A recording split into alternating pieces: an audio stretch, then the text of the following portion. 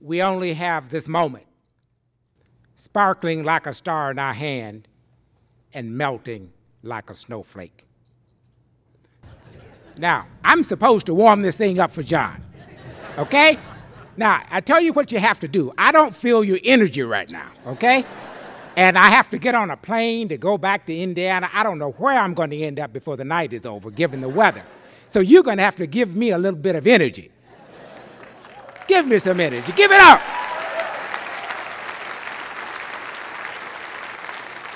It is indeed an honor and a privilege, and I mean that quite sincerely, to join you for the inauguration of my friend and colleague, John William Bardo, as the 13th president of Wichita State University.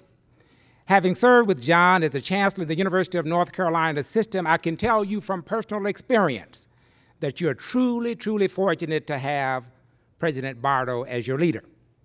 Arguably, John is one of America's most visionary.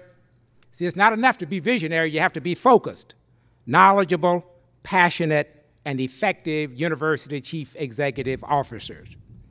And so I'm happy to be here, John.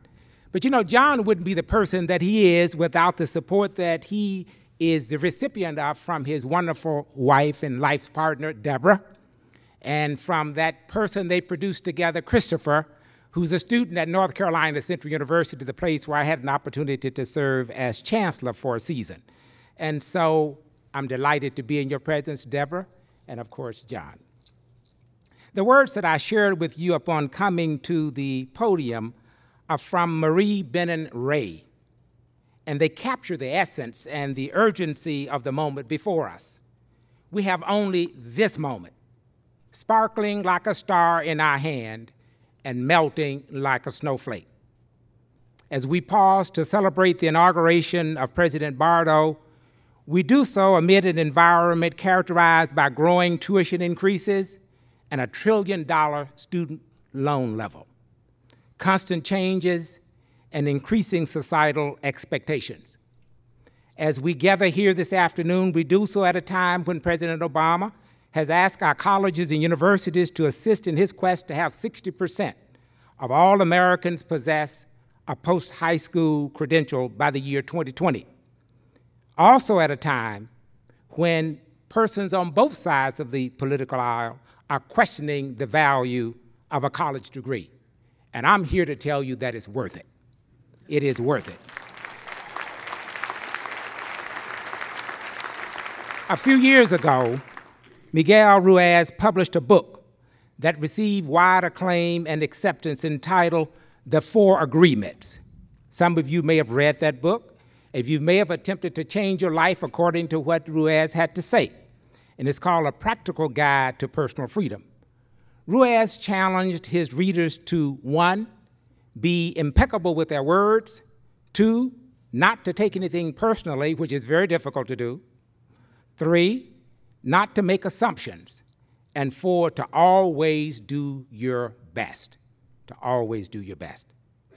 In reflecting on the state of affairs in the academy and the lessons that I learned during my 44 years of leadership in higher education, 3 years as a chancellor, and in thinking about what I might share with you today relative to how you can take full advantage of the experience and the passion and all of those things I talked about John Bardo and his leadership in making WSU a great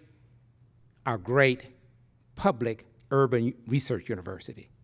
The first sentences from the first chapter of Tom Collins's book, Good to Great. Good to Great. And some of you, I'm sure many of you have read that book. That first sentence reads, and I quote, "Good is the enemy of great. Good is the enemy of great."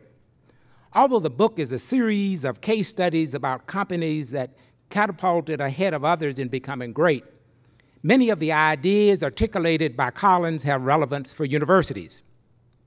During my tenure as a member of the Board of Trustees of the NCAA Higher Learning Commission and later as chair of that commission, I was always impressed with the accomplishments of Wichita State University and the other public universities in the state of Kansas.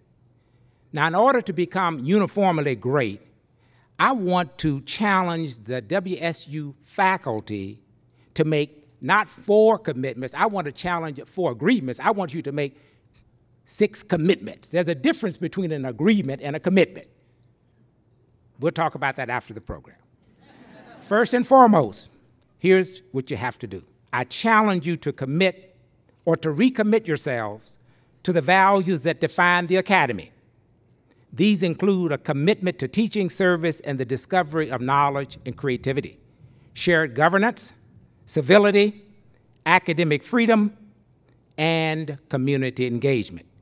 These, I believe, not only do I believe it, I'm convinced that these are non-negotiable values that cannot and must not be violated. Second, I challenge you to make a commitment to keeping students, those students who stood up, those students who performed last night, and those students who are in class today and will be there tomorrow. Keep students at the center of everything that you do. Keep them right in the center. You see, colleges and universities don't exist to provide presidential leadership opportunities for presidents and chancellors, and jobs for vice presidents and deans and department chairs. Oh, no, they don't provide opportunities. They exist to provide opportunities even for trustees and regents. They exist to serve as engines of opportunity for the citizens of the state. In the case of a public university, for the citizens of a state. In this case, the state of Kansas. Simply put, you all, the students that you recruit and enroll must graduate with a high-quality credential across the board, not in selected programs, but all of the programs, must equip students with a competitive credential with value in the marketplace. Education, you see, is more than a collection of courses.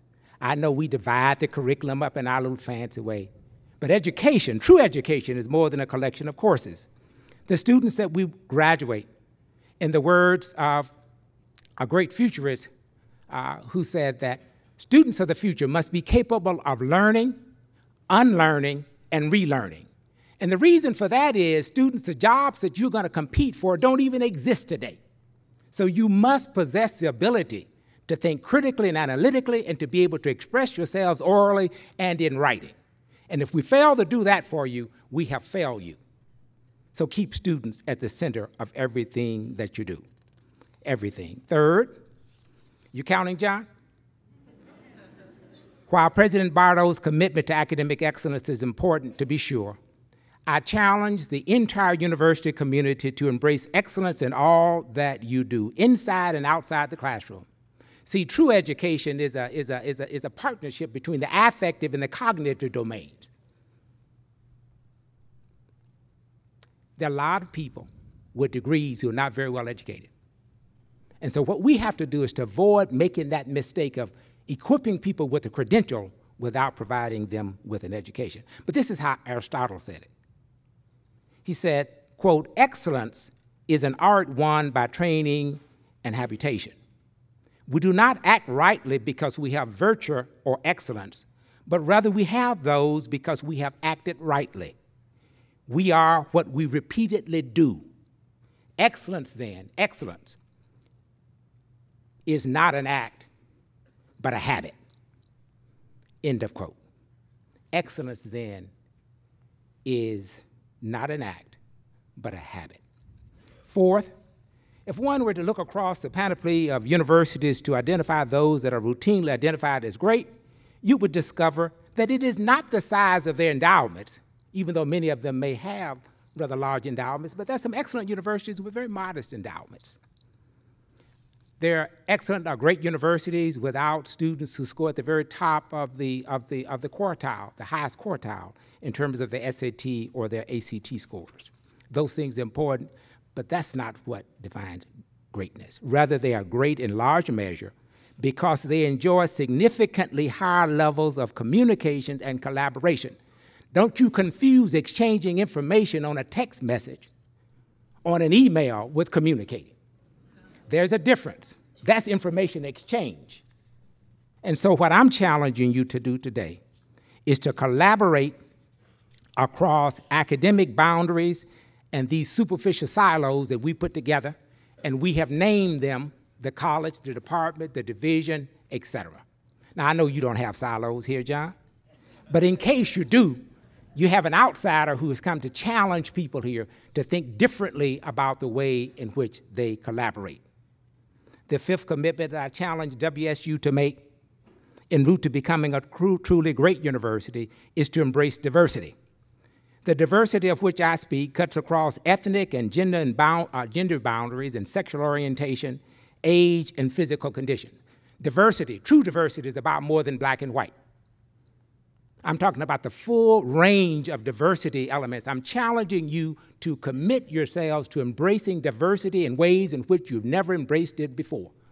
Failure to do so will result in our students not being educated in such a way that they can live, lead, and work in a world without boundaries. Embrace diversity. The sixth and final commitment that I challenge you to make is to tell the WSU story of excellence, opportunity, and accomplishments more assertively, consistently, and boldly. Yours is a powerful and wonderful story that others in the academy can benefit from. In closing, since you didn't come to hear me, you came to hear John, and rightfully so, I have two simple but very important questions that I have to ask you. A decade from now, when perhaps John and Deborah are getting ready to go off and do something else and mark the end of their presidency, where do you want Wichita State University to be 10 years from now? What's that end in mind that you want for this university? That's the first question. The second question is, are you prepared to work collaboratively with the president to make that vision a reality? See, leadership is fine, but you got to have followership. Vision is fine, but you got to have focus. And if you don't have followership and collaboration and communication, you're not going to get where you want to go. It is my heartfelt belief that we only have this moment, sparkling like a star in our hand and melting like a snowflake. I wish you well on your journey to greatness. And John William Bardo, congratulations and Godspeed.